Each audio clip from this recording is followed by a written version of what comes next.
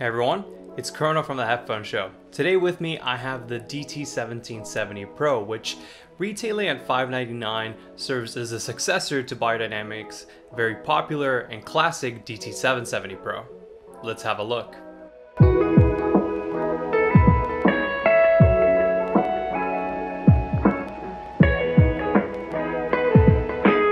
Alright, so like its predecessor, the DT1770 Pro is intended to be a professional monitoring closed-back headphone that can also be used for mixing and mastering. What has changed from the DT770 to the 1770 is that it now features Beyerdynamic's Tesla driver and it has a new build and design. So as usual, we'll first go over the basics, starting off with packaging and accessories. Unlike the DT1770, which only included a soft carrying bag, the DT1770 Pro includes a rather nice array of accessories. With the DT1770 Pro, you'll receive a Beyerdynamic branded hard-shelled carrying case, and even though it's too large to label it as portable, it should keep your headphones and accessories safe should you find yourself traveling with them. A notable upgrade present on the DT1770 Pro is that it now features detachable connectors, so it now includes two cables. Both cables have a single-sided 3-pin mini XLR termination on the headphone side, and they feature a 3.5mm connector with a thread-on 1/4-inch adapter on the amplifier side. The only difference between them is that one is straight and measures 3 meters in length, whilst the other one has a coil and it measures 5 meters when stretched out. Lastly, the DT1770 Pro comes packaged alongside two different sets of pads, one of which is velour and another one which is pleather, and we'll talk about their differences once we get to the sound section of this review. Moving along to build and comfort, the DT770 was already a pretty well built headphone, but the DT1770 Pro definitely kicks it up a notch. From the headband to the yokes and ear cups, the DT1770 Pro seems to be built entirely out of metal and pleather, which makes it feel rugged and significantly more premium than its predecessor. There are very few headphones at around the $500 mark with this level of build quality and sheer toughness, so rest assured that Beyerdynamic's design here is excellent and should not cause you any issues down the line. Also, it may not be as important as the build itself, but I also really like the headphone's aesthetic, as its all matte black finish feels modern, whilst the metallic print DT1770 Pro on the ear cups adds a nice, clean touch of contrast. Admittedly, it may not be as good as its predecessor, but I didn't find the DT1770 Pro to disappoint at all in the comfort department. As a result of the all-metal build, it weighs 388 grams, which is a fair bit heavier than the DT1770 Pro, but I personally consider that to still be relatively light, and it's well distributed. I don't think it'll be a source of fatigue for most listeners. Compared to the DT1770 Pro, clamp force on the newer model is also a bit tighter, but again, I didn't find it to be an issue in any way, and it's definitely not like the vicious clamp of HD600 series headphones. The only comment I have for comfort is that even though their inner diameter is fairly spacious, some listeners' ears may come in contact with the inner sides of the pads as well as with the driver since they're not particularly deep. It wasn't a problem I personally ran into, but I could definitely see it as being an issue for some users, so it's worth keeping in mind. Anyways, let's now talk about sound. As mentioned earlier, the DT1770 Pro is intended to be a professional monitoring headphone for studio use. Now, I sincerely have no pro audio experience, so in this review I'll only be sharing how the DT1770 Pro performed in my listening experience, which was for personal music enjoyment. Additionally, I'll be drawing some comparisons to the DT770 Pro, as that's the headphone that this one is intended to be an upgrade on. I was actually quite surprised when I first listened to the DT1770 Pro. It's very different from both the more V-shaped sounding DT770 Pro as well as from other Beyerdynamic headphones that I've listened to, which for me have had a bit too much energy in the treble region. Its tonal balance overall then is one I'd describe as being somewhat dark. It has pretty warm bass along with mids which possess a soft presence, but it still has a bit of low and mid treble hotness. For tonality, as always, we'll start off by talking about the bass, and the DT1770 Pro's bass response is a bit of a mixed bag for me. For extension, it's great as it's really able to reach down all the way to 20 Hz, and it's very good at surfacing the depth and rumble of those really low sub-bass frequencies. However, it's the bass response tuning that leaves me a little bit disappointed. I don't mind the bass having a little added warmth, but the DT1770 Pro has a really pronounced elevation at around 130 to 150 Hz, which I feel knocks some of the balance out of the bass region, making it come through as a little bloated and unrefined. When using EQ to turn down those low to mid bass frequencies, I found that the bass response here could be fairly articulate, but that stock tuning, whilst it may be fun and satisfying for some listeners, I found could make the bass feel a little bit lacking in precision. Then for the mids, I thought that the mid-range on the DT1770 Pro was for the most part pretty good. They had a very smooth balance and a natural timbre that accurately represented lower midtones with a solid body, though it did sound to me as though the upper mid-range was a little bit recessed. Traditionally, I would consider myself as being a little allergic to the region between 2 to 5K, as I can easily find it as being forward or harsh, but on this headphone, I actually felt as though it could use 2 to 3 dB more in that region. So if you're a mid-centric listener, then you might feel as though the mid-range here is a little too dark or maybe lacking in the presence that gives vocals more definition, electric guitars buzz, and sizzle the cymbals. Lastly, for tonality, we have the highs, and the treble region on the DT1770 Pro is pretty interesting. It's still got 2 peaks, but I didn't find them to be anywhere near as harsh as on any of the other Beyerdynamic headphones that I've tried. First, there's a small rise at around 6K of about 2 dB, which introduced some minor glare in the lower treble. Then there was a much more prominent peak at 8.5K, which despite adding sibilance to consonant sounds, it wasn't actually all that sharp. If anything, I personally found the background sizzle and unnatural glassy edge that the 8.5K peak added to overtones to be more of an issue than the sibilance itself.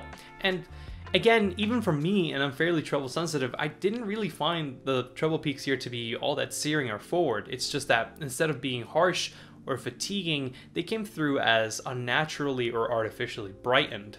One last thing I'd like to mention for the treble region is that I wish they had a little bit better extension to the upper treble, as they didn't feel quite as airy as the DT770 Pro, which in turn made the 1770 feel a little bit more closed in. Moving on to technical performance and starting off with resolution, this is a category where I find that the DT1770 Pro really falters, and it's not just that it doesn't have the detail retrieval capabilities I would expect for a headphone in this price range, as it's handily outperformed by the Focal Lex and Headphone Ananda, but it's also that to me it doesn't quite convey the same sense of clarity that the original DT770 Pro did. Comparing the two side by side, both with and without EQ, the DT1770 Pro hasn't been able to reproduce tracks as cleanly in my experience. In the bass region, it's not as tight as the DT770 Pro, and it feels a tiny bit slower. Then in the mid and treble ranges, vocal and instrument tones sound to me as though they had a slightly cleaner or more cohesive structure on the DT770 Pro. Mind you, I wouldn't describe it as being a grainy sounding headphone at all. As for internal resolution, it's in the same ballpark as the Sennheiser HD600 and the Hi-Fi Man Sundara. However, both of those headphones, depending on where you look, can be found usually at around half the price of the DT1770 Pro, and that's new of course. And then there's also the DT770 Pro, which is commonly found at around $149, a quarter of the DT1770 Pro's retail price. Then for soundstage imaging and layering, one of the things I've always appreciated about Beyerdynamic headphones is that they tend to possess good spatial qualities, and that remains true with the DT1770 Pro. It may not improve upon the DT770 Pro, but it still has a pretty decently sized soundstage, which conveys a sense of distance that is surprisingly good when considering how small the ear cup enclosure is and how close the driver is to the user's ears. I even find that it outperforms some open back headphones I've listened to. Additionally, the DT1770 Pro has pristine imaging, as it's very capable when it comes to pinpointing the directionality and positioning of sound. Then, for instrument separation, it wasn't quite on par with the likes of the HD600 or Sundara, but it did a fair job at keeping tracks from feeling cluttered and keeping instrument lines from becoming indistinct. Lastly, for technical performance, we have dynamics, and this is a category where I found that the DT1770 Pro performed quite a bit better than its predecessor, as it conveys a very good sense of punch and slam with low notes that hit with authority, and it delivers a satisfying physical impact. Also, in the upper registers, it aptly reproduced the strike and attack of instruments like pianos, guitars, snares, and xylophones, which gave them more weight, and it just made the listening experience as a whole more engaging on the DT1770 Pro. A quick note on sound isolation is that the DT1770 Pro offers outstanding noise attenuation, and in this regard, it easily eclipses the performance offered by the DT770 Pro. It may be because of the slightly tighter clamp force, but generally, I feel like it consistently seals a lot better than the original, and because of this, it has some of the best passive noise isolation that I've tried on a headphone, matching even that of my ZMF Verite closed. Also important to notice is that the DT1770 Pro is just as good at keeping sound in and from leaking. Of course, this is not a portable pair of headphones, so bothering people around you is likely not going to be a problem, but it's good to know that if you're going to use them while talking to people online or in an office, your sound's not going to be leaking out and annoying the people around you or leaking into the microphone. Before I forget, I just wanted to briefly talk about pads and EQ. So, as I mentioned earlier, the DT1770 Pro comes packaged alongside two different sets of pads. One set is velour and the other set is pleather. Now, in my listening experience, I honestly didn't hear much of a change when swapping between the two different sets of pads. The only things I did notice though was when going to the pleather pads, I felt as though there was a slight emphasis at both the low to mid bass bump as well as at the 8.5K treble peak. But aside from that, there wasn't really any significant difference between them. Although the pleather pads had a little bit better isolation, but aside from that, there really wasn't much in it for differences. Then, as for EQ, whilst its peaky treble and dark bass and mids combo could be a little awkward sounding at times, I didn't find that the DT1770 Pro had me reaching out as desperately for EQ as other Beyerdynamic headphones normally would. Still, for my taste, I felt like it could use a little bit more tweaking to bring it closer to my personal preference. So I made an EQ profile for it, and if you want to try that out, there's going to be a link down below to a post I made on the Headphones community forums, which is a compilation of all my EQ presets for every single headphone that I've reviewed. Alright, so now to wrap up this review, I sincerely don't think that the DT1770 Pro is a bad closed-back headphone. It has some of the best build quality I've seen, it has very good comfort, and its tuning I think many listeners will find enjoyable or agreeable.